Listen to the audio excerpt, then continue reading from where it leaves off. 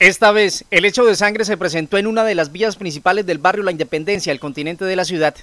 El sonido de varios disparos atemorizaron a los moradores, quienes confirmaron que un hombre había sido herido de gravedad, comenzando con su traslado hasta el servicio médico.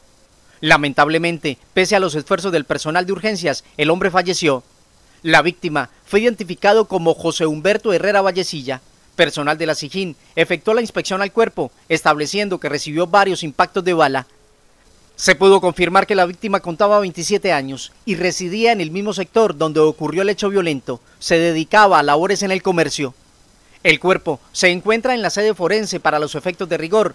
Con este caso, se llega a 11 los homicidios en Buenaventura en lo que va del presente mes de septiembre.